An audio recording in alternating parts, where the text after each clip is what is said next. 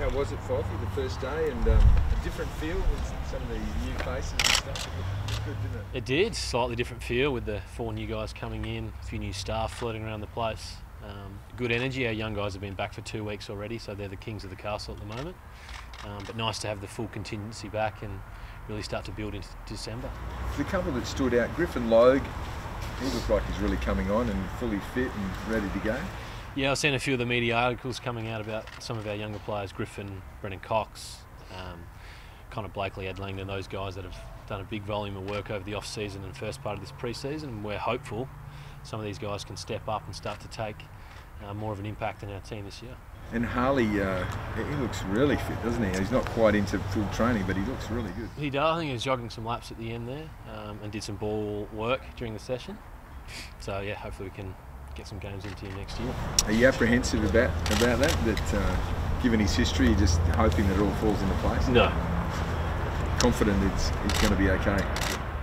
Now, have you had much to do with the 4 new recruits in the off-season? A little bit during that courting process. Spoke to Rory and particularly Jesse. And Reece I spoke to on the phone and this morning at the club. And Travie, obviously, I used to play with at Claremont and State Footy, so I caught up with him last week and pretty excited to have him back at the club, someone my age and a deep thinker. So, yeah, we're lucky to have him on board. What's the dialogue between yourself and Jesse been like? Good, yeah. He's got a bit of work to do as far as getting his body right, but saying all the right things and wanting to come over and impact at this footy club, and I think we're all pretty optimistic about what he can do, albeit there's a lot of work ahead of him. When you look at the forward line now, what goes through your mind knowing that there are some really good targets there? Yeah, there's a bit of a jostle going to happen down there with Matt Tabernar, obviously, and Cam McCarthy, Shane Kirsten, these sorts of guys still capable of playing really important roles, but now Rory and Jesse slot in. I think what it looks like for us is it straightens us up. As a midfield, we've got targets to kick to, we can build a structure around that. I don't think we're relying on these guys to change the whole dynamic of our footy club, but I think there's cause for optimism. Since Pav has gone, is it going to be a new feeling for you coming out of the midfield with ball in hand and seeing 3 or 4 key targets to kick to as opposed to maybe 1 or 2?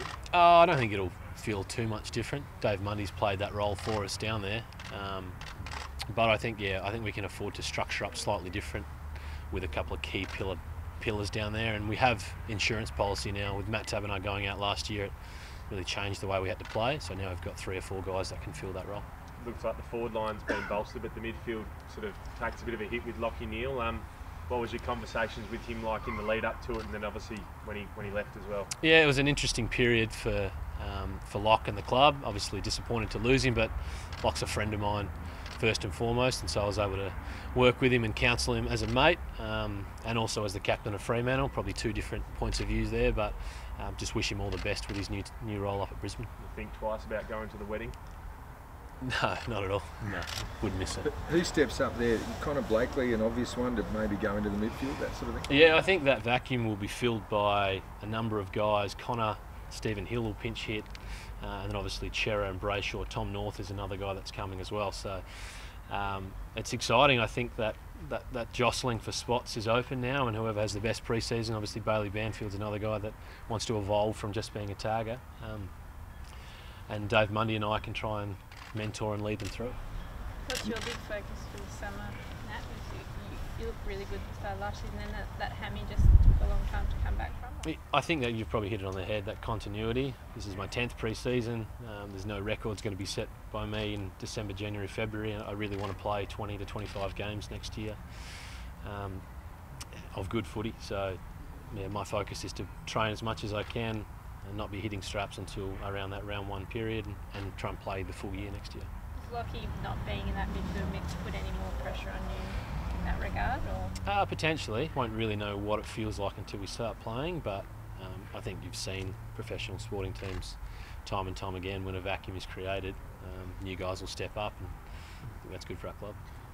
With the continuity and wanting to get all of those games next year, do you have to ease your way into pre-season, or do you just attack it every single session as hard as you can? No, there'll be a bit more of a balanced easing back in. I had a slight clean-up on a knee, so I'm a bit later with my off-season preparations. So yeah, I won't be flying until after Christmas at least. Do you think you'll spend more time in the midfield this season, given you do have those targets now up forward? I spent a fair bit of time in the midfield last I year. know, but then you went forward for bits and pieces as well. Yeah, I don't think my role will change too much. Yeah. How do you see Sandy, Darcy and Lob working in? Would Sandy play all games, or do you think they'll manage him? Or? Not sure. I think if we can have Aaron playing every game, that would be great, and he would want to do that. I think the pragmatic approach is probably we need to balance up how much footy he's going to play, and whether Rory plays as a forward or in the ruck is more up to the coaching staff, but I think they're good problems to have. And Sean looks good, doesn't he? Looks like he might be something. Sean does look good. He's ambitious bloke, and I think he's had a good pre-season, off-season so far. But we need him to continue to develop and really take hold of that number 1 ruck spot as quickly as he can. From a team point of view, what do you think you guys can achieve next season? Next season, I think really looking forward to next season is a bit premature. You know, there's still clubs on holidays because they play deep into the finals, and so looking too far ahead at the moment is just doesn't serve any purpose. Talk's pretty cheap at the moment. Leading up to Christmas, we've just got to galvanise as a group, try and establish an identity. Our members and fans should be really excited and optimistic about what the season ahead holds, but at the moment we've got to knuckle down, do the work, get to know our game plan. We'll go up to the Gold Coast and have a camp up there and really look forward to next year. You've spoken about the identity a bit, Matt. You did at the end of last year saying you didn't have an identity as a club at the moment, the way you play. Like, what do you want the identity to be? A winning culture. That's what all teams want. I think we've had the shopping list out the last few years with drafts and trading, and we've brought in an eclectic group of players from across the country. A lot of West Australians have come back home. I think we'll only bring in 4 players at the national draft this week. So now we've established a group, and the idea is to try and build around a Ross line game plan that's going to set us up to win some games of footy next year. Is the aim there to be that quick bounce back? I mean, what is it? The last 2 years, eight wins. Is there the genuine belief that it can become finals though next year? I hope so. Last year, Eagles premiers. How hard was that to watch? Obviously, being a Docker, but also the opposing captain, I guess, as well. Yeah, it's a difficult space to be in. I watched on with envy the way they prepared and played, particularly in that final series, and give them full credit. I sent a few messages to Luke Shuey and Shannon Hearn after the game, congratulating them, because I've had a bit of stuff to do, a bit of work with those guys, and full credit to them. But as a crosstown rival, you do look on with a bit of jealousy, and now it's our job as the underdogs to really try and improve as a team and get to finals next year. What do you think of that push to have 3 grand finals? Have you had a chance to think about that? I haven't read into any of that dialogue, so I don't really have an opinion on that at the moment. In terms of the game plan, what tweaks can fans expect to see this year? I'm not sure yet. This is my first day in, so all the game plan stuff will be rolled out in the next couple of days. So Gold Coast, that's the main point of call to learn more. I think so. about it. Yeah, it's getting everyone on the same page up there. Yeah.